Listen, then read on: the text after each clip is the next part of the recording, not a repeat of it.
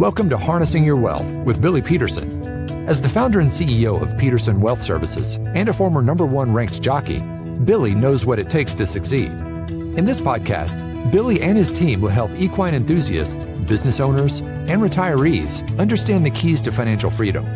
Saddle up and get ready for a ride you won't soon forget on how you can harness your wealth. Hello once again, everybody. This is Billy Peterson. I'm your host of Harnessing Your Wealth. Today, I think we're going back into the wealth space. We have a great guest joining us today, Bob Kaynor, portfolio manager at Hartford Schroders. And Bob's job there at Hartford Schroders is to manage the small and mid-cap strategies there at the company. And he's got a lot of insight into what's going on in the world of technology. And we want to bring his thoughts and his view, and along with those that he works around, including all the great minds at Hartford Schroders, to share with you, our listeners, what's going on in the world of technology, all of this new buzz about artificial intelligence, how that's changing things, the new adaptions and new innovations that we're all going to be dealing with in our lives as things unfold in this technology. It kind of reminds me of the days back when the internet was just kind of getting underway and you had a lot of anticipation and new companies springing into life, and there was a lot of buzz about it. There's going to be some winners, there's going to be some losers, and what we want to do is try to narrow it down and just talk about the industry in general and an outlook for the economy, maybe as a bigger picture of what Bob and his associates are seeing at Hartford Schroders. So with that said, Bob, thanks for joining us today. Yeah, thanks for having me. Also, just letting you know, listeners, that Shaun's on board with us too. He's regular. I'm lurking in the shadows. He's back there just kind of waiting to see if we say the right things, and he's going to jump in when we get off course, probably. Maybe has some side cracks or two, but he's good for that. So let's just jump in, should we? Bob, will you tell us a little bit about your background, Bob, your education. Let's establish who you are and where you came from, and then a little bit about your role there at Hartford Schroders. Sure. So from the Northeast, grew up in the New York area. Went to college in Southern Methodist University in Dallas, Texas, which was quite a shock going from New York to Dallas in 1989. Studied finance and economics there. After there, I moved to San Francisco, which is interesting because I started working at a long-only investment manager in San Francisco in 1994, and I was in San Francisco through 2004. So as you reference kind of that first internet bubble, I was definitely boots on the ground to see that explosion and implosion happen in a very short period of time. But I've been doing small and mid-cap equities since 94. I think it's an amazing place to kind of find alpha and really capitalize on that dynamism, if you will, of small and mid-cap stocks. And how long have you been with Schroders? Sorry. Sure. I've been with Schroders 10 years. My responsibility is to manage the small and mid-cap equities business. I'm the portfolio manager for the Hartford Schroders Small Cap Fund and the Hartford Schroders Mid Cap Fund as well. Fantastic. I'm sure you've got your work cut out for you. What are the sizes of those funds? Sure. Our small cap strategy in its entirety is about $2.4 billion. About $600 million of that is with the Hartford Schroders Small Cap Fund. Our mid cap strategy is about $800 million. And then we have a SMID strategy that sits in between as well, which is about $4.2 billion. Total AUM approaching $8 billion. Cool. Nice. We like it. Assets under management, probably growing. People looking in these directions right now because, of course, a lot of the buzz going on. So tell us about maybe big picture. What is your current outlook there at the firm, and what are you guys looking for in the markets over the near term?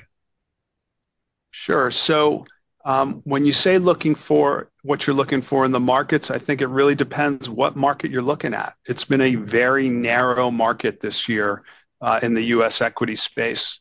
I mean, one of the best kind of, litmus tests for that is looking at the the return of the S&P versus the return of the equal weighted S&P. The spread really has never been so big unless you go back to that late 90s time period. I think S&P is up mid to high teens, and the equal weight S&P is up low single digits. So that gives you a sense of how concentrated the market is, and really how much, I think, opportunity there is if you're willing to peel a couple layers of the onion back. I would say from an economic perspective, U.S. resilience has certainly been kind of the message this year. If you think back at the beginning of the year, the consensus view was a recession in the U.S. was imminent. China was going to pull the world out of the global ditch, if you will, and Europe was going to turn the corner and come out of a recession as they had kind of less inflationary fuel pressures last winter. I'm pretty sure the exact opposites happened. China hasn't delivered, Europe's turned south, and the U.S. has kind of maintained a resilient stance. So I think the outlook in the U.S. is pretty good. I think the consumer's challenged. Certainly, we've been waiting for savings rates to deplete back down to pre-COVID levels. That seems to be kind of happening. Wage growth, real wage growth, no longer as positive as it was. I'd say an unwelcome kind of scenario is the rise in gas prices, especially on the low-end consumer. The juxtaposition there is that you have, a significant amount of fiscal spending that we've all heard about for a couple of years, but the rubber's really just starting to hit the road with the Inflation Reduction Act dollars really starting to flow. The infrastructure bill of 2021, that those dollars are starting to flow. So you've got kind of fiscal spending that's going to continue to fuel decent growth. So I think that there is a kind of a broadening growth opportunity in the U.S. I think it's going to be not strong, but stable.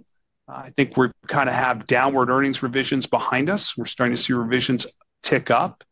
And I think as you get, less fear about an imminent recession, you're going to get a broadening of the market. And that's going to provide a better opportunity set, I'd say, for non-S&P type of investors, whether it's the equal weighted S&P, the mid cap, the small cap, the SMID cap type benchmarks. I think there's a lot of concentration at the top, and it's time to think a little bit more broadly about where to place your bets. What you're saying then is that potentially the consolidation of returns, or the returns that have been generated by just a handful of companies in this country, S&P 500 or whatever, might start to spread around. And you're suggesting that maybe we don't go into a recession or a prolonged recession. Did I hear that correctly? Yeah, I think it's going to be slowing but stable growth. And I don't think that we're going to imminently go into a recession. I think that just think about where we were 6 months ago, back when Silicon Valley, the crisis that hit the regional banking space or community banking space. Back in March, it was expected that the Fed was going to be cutting rates by September. And here we are in September, and the rate cutting expectations are pushed out until May or June 24. So I think that just speaks to the resilience of kind of the U.S. economy. So the concern there that we talk about here in our office is the Fed is not done. We don't think the Fed is close to being done. We haven't bought into that ever since it was kind of becoming common wisdom, I would say.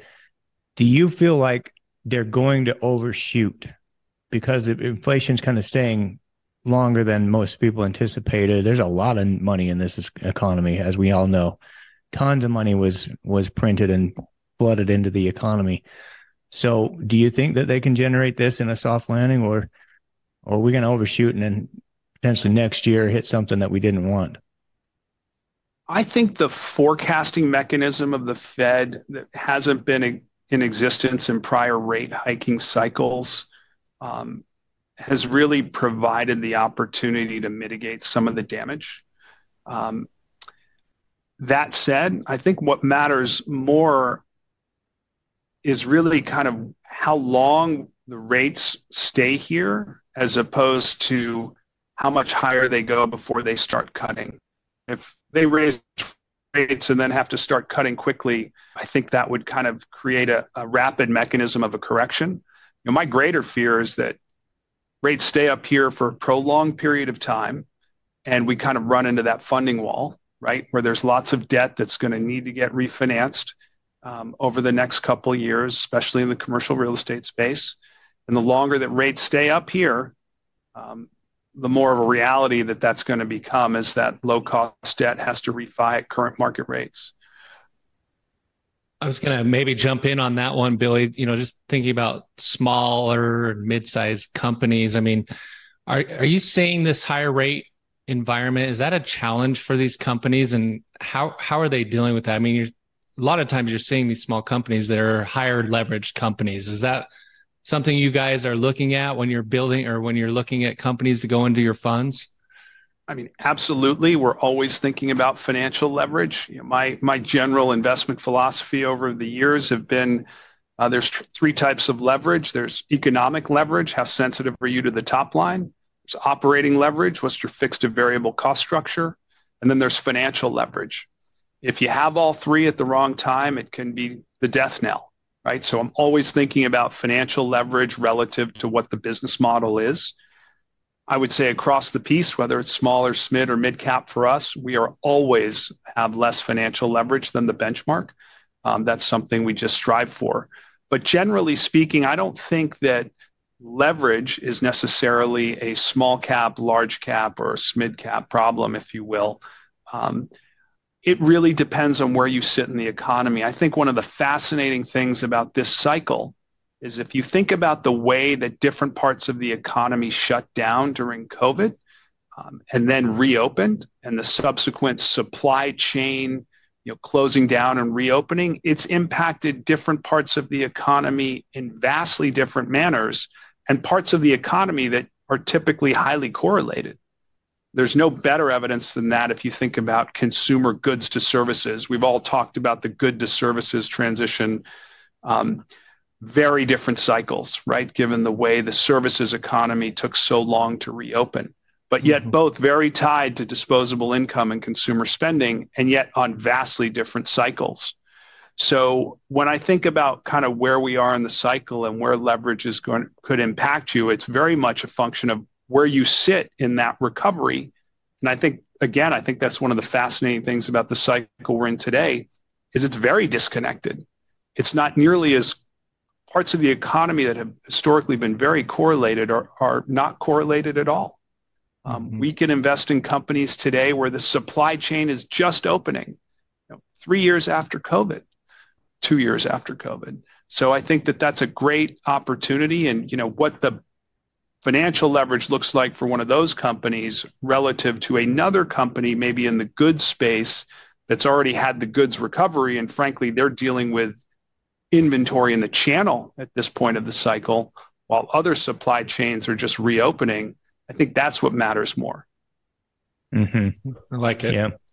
Yeah, it makes sense to us. And as far as the technology space, is it going to continue to lead? Or you mentioned that there's going to be maybe a dissemination of some of the market participation. Is that something you guys are forecasting in your portfolio? And if so, what are you guys doing recently in maybe making changes within those industries? Sure. So we take very much a core approach to kind of how we build the portfolio. We don't try to be value. We don't try to be growth. I believe that over the cycle, you're better off not trying to pick a factor that's going to outperform through that cycle, which is why we sit in the core space, because we think we can find opportunities kind of on both ends of the distribution curve, so to speak. I generally think that there's a lot of concentration at the top. We're seeing it in the S&P. The top 10 names as a percentage of the weight in the S&P, I think, are through historical peaks that we saw in the first part of 21. And to me, that's a warning flag. That's not where I want to go. That's not where I think the best risk return is going to be for our investors. So I do think it's concentrated at the top. My general philosophy has been that markets bottom on bad news and top on good news. And it's not lost on me that NVIDIA had another spectacular quarter in August, and the stock has, I believe, 10% lower than where it was, when it reported a week ago. Does that mean the tide is turning for tech? I don't know, but those are the types of things I look at to help me gauge where the best place is to allocate the incremental dollar. In terms of where the opportunities are for us in the portfolio and where I see them, again, I think it's broad-based. There's areas in healthcare where we're just seeing the supply chain loosen, and that comes really in the form of labor and nurses. It's taken a while to bring those nurses back to work, given all the stress that they had to endure during COVID. The great resignation, if you will, that we saw in that space. And as nurses are coming back, we're seeing some of our healthcare companies really start to be able to meet demand that they have not been able to meet. And they're also seeing easing wage pressures on their P&L, which is a good thing for margins. Other areas, we do invest in the tech space. It's a big part of what we do, but we tend to be a little bit more picks and shovels. We're not trying to pick the AI winner or loser as much as we are trying to pick that company that will help those companies become winners or losers and still have kind of a broad base of revenues, earnings, and cash flow coming from other areas.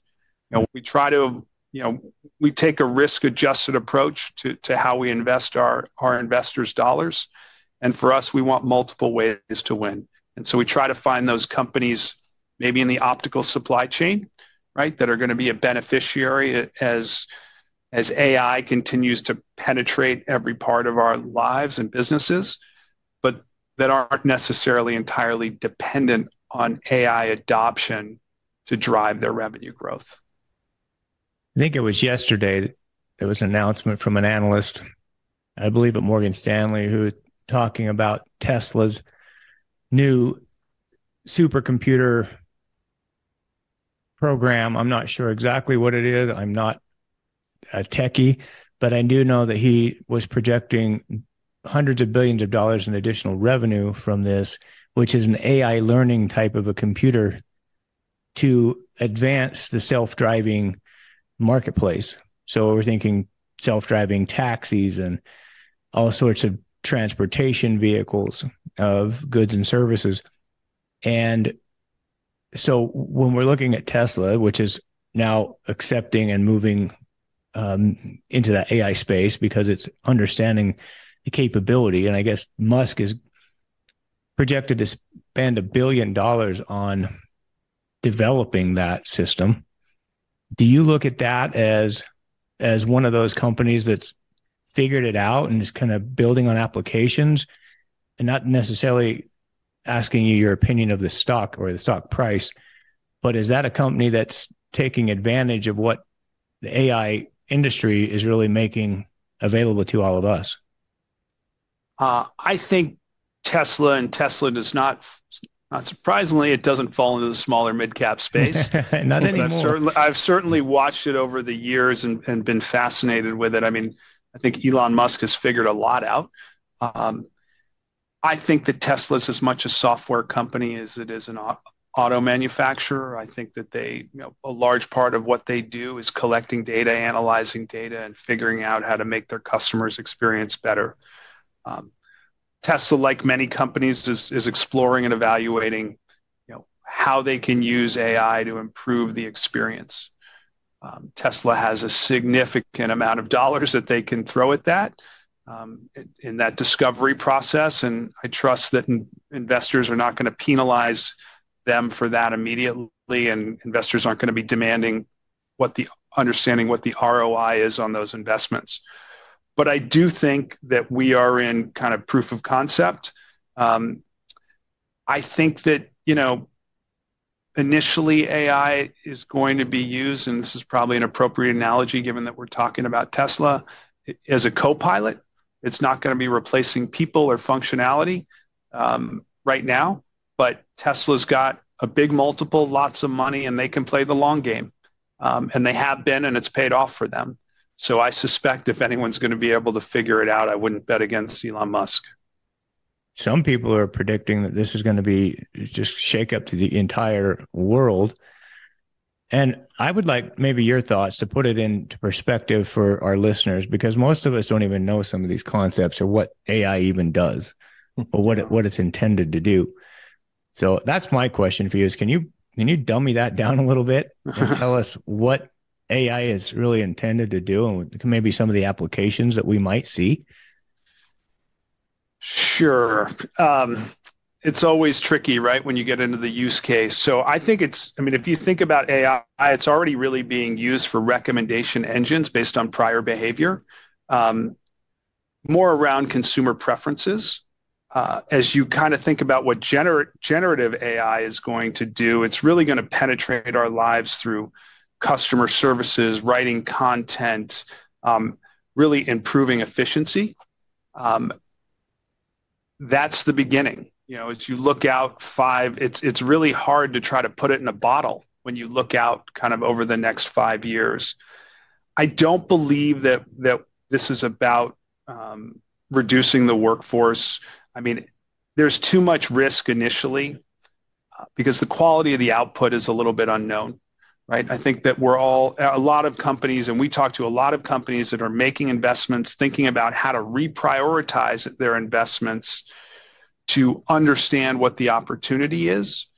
But again, I think it's too much risk in the near term until the output has really been validated, especially when you think about a Tesla type situation, right? That's why our view is that it's really going to be like a lot of new technologies getting adopted, be running in the co-pilot seat, right? As opposed to driving the bus, so to speak.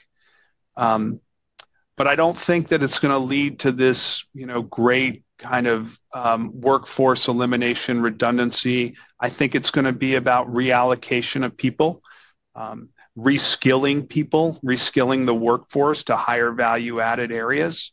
I don't think it's going to lead to unemployment lines wrapping around the block because companies or people were displaced by AI type tools. Excuse me, we're almost in the home stretch for the episode. But before we cross the finish line, I just want you to know that you can contact Billy and his team at www.petersonws.com or by visiting the show notes. Now, back to harnessing your wealth. What about the concept there of just people having the idea that AI is a new concept that we're really not familiar with? And will it create more jobs such as the internet did? It displaced a few things, got more efficiencies, but new jobs were created. And can you maybe elaborate a little bit on that question? Yeah, again, I still think we're in proof of concept and we're in the data accumulation mode, if you will, which is just massive in scales. And models are really just beginning to get trained on how to use that data and extrapolate that data. Do I think that it's going to create jobs or eliminate jobs? It's too early to tell. There's a massive build out of infrastructure. If you think about the picks and shovels to support the amount of data and storage required around leveraging some of these AI tools. And I do think that that is going to create kind of lots of opportunity for companies supporting that growth and supporting that implementation. And I do think that will drive employment, whether or not that's a short-term or longer-term trend. I think it's really too early to tell. But it's hard, right? The market likes to take long-term trends and discount them today, right? The market, what we saw back in May of this year with that, really stunning NVIDIA report at the end of May, was the market tried to pick the winners and losers day one. And invariably, the market's going to get some right and probably a lot wrong. And ultimately, water's going to have to find its level. So for us, it's interesting to kind of see early kind of where the market's picking the winners and where they're deeming losers. I think there's probably more opportunity to fish around the area where the market is deemed losers over the long term, because invariably I think they may be a little bit quick to react. We've seen some of these companies that were down 30% in May, just as a random report was written that they were going to be an AI loser. And we think that, we can show you evidence in every technology transition that's occurred, these companies end up being winners in the IT services space, for instance. So I do think there's lots of opportunity there, and that's how we try to think about capitalizing on it. Other industries that you guys look at, do you have any feelings toward industries like real estate, energy, more the commodity type businesses? Yeah, no, absolutely. Real estate's such a catch-all, right? I mean, there's parts of real estate that are doing exceptionally well. You can look at the single-family rental home REITs, which we own a couple of, that are doing phenomenally well. And then there's other areas, Class B office, that is structurally challenged, and probably will remain so. I've always, I think real estate as an asset class is fantastic. I don't love the way we have to invest in it in the U.S. through the REIT structure. Those companies are constantly redistributing their cash, having to come back to the public markets to fund growth. That's not a model in my mind that compounds over time. But I think we're in a pretty interesting spot with some REITs, and it's early, and we really haven't, I wouldn't say we've crossed the finish line on any of these, but they have the opportunity, because their taxable income is going to be so low, to be a little bit more creative with their cash flow than just giving it back to investors in the form of dividends. And we've seen some large REITs who have basically told us, we're going to cut our dividend and we're going to keep our cash, and you may even see us buy back stock, which is not something REITs do quite a bit. Challenge in the REIT space is that we need assets to trade in the private hands so we can kind of set the NAVs for those public companies. And we're just starting to see some of those commercial office in particular start to trade that will help set the floor. I think there's going to be a tremendous kind of opportunity there. It's going to take time. The initial opportunity is going to be kind of the solvency trade, which is you realize these companies are still going to remain in business. And then it's going to be a cost of capital discussion in terms of what's the cost of capital required to continue to fund their business and grow.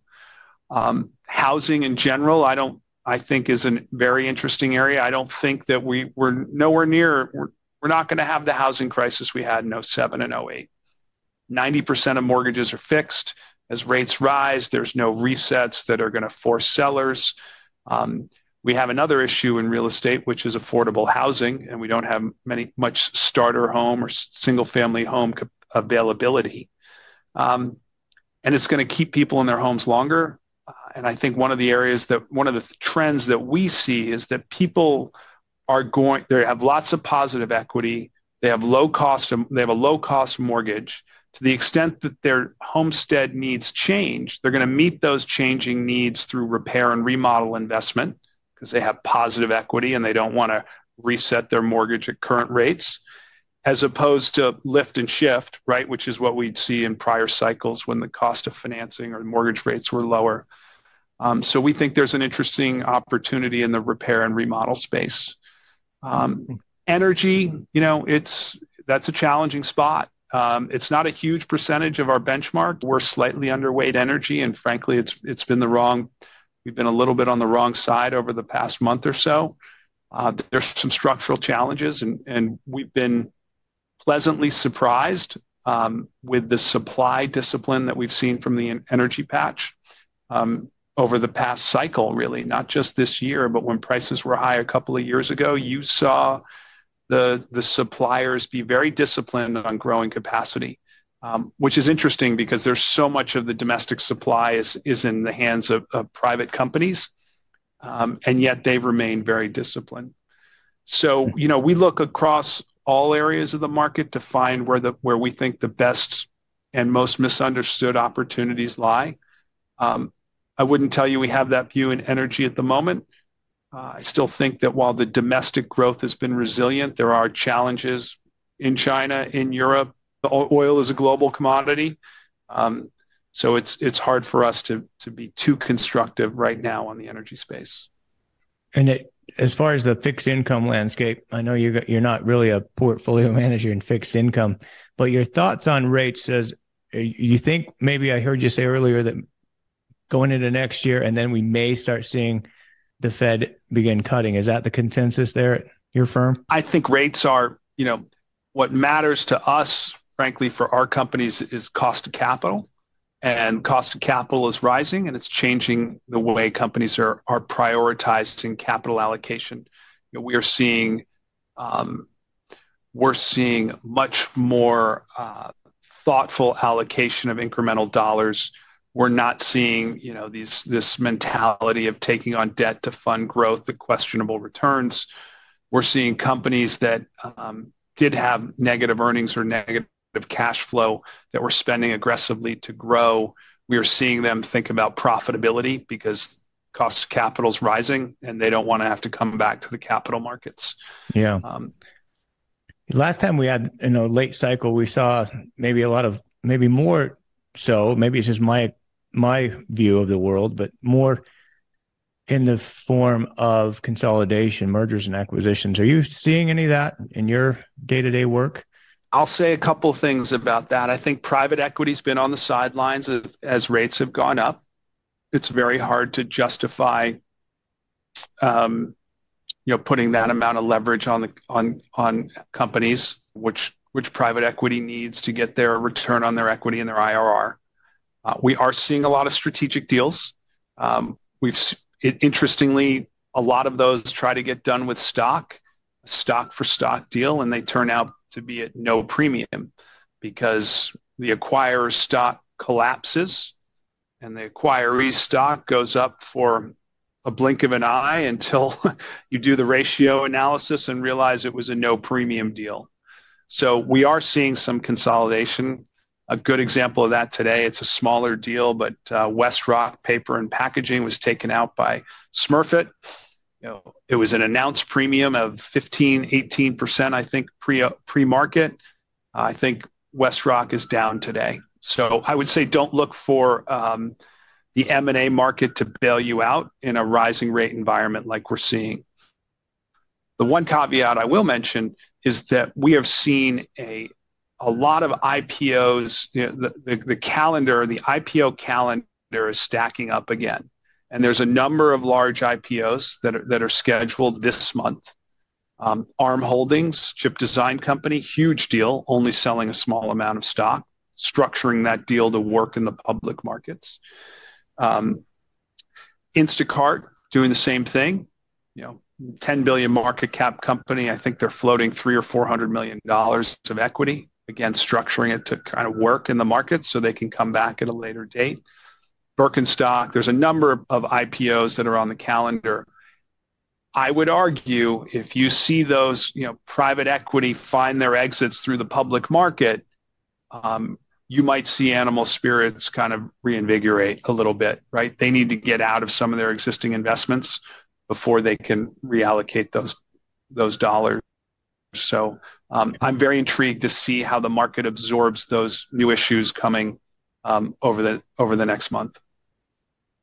Guys, I've been quiet a little bit this whole podcast, but Bob, am I going to have a chip in me at some point with all this AI stuff going on? No, but that doesn't mean you can't put one in your kids. Well, yeah, that's good. He needs one of them. Yeah, I've got twins, Bob, and I would love some chips for those. So they're making us put chips in horses now. Did you guys know that? It's called Lip Chip. It's a company. Knew that. It's a for real legit company, Lip Chip. So yeah, it's happening. It's a trend in animals. You can put them in your dogs. Dogs too. I actually, This is no lie. I was talking to my wife about this the other day, and she's like, "Oh, well, there's a girl on Instagram, and yeah, she's chipped. She's our neighbor. She lives by us, and she's got this huge following where she's scanning her card with her chip, like she's Apple Pay in her hand, guys." So it's terrifying to me. I'm not going to allow that to happen to myself, but a lot of people will. I don't know why they need to put one in you when you probably have 3 devices on you at all times that can track you.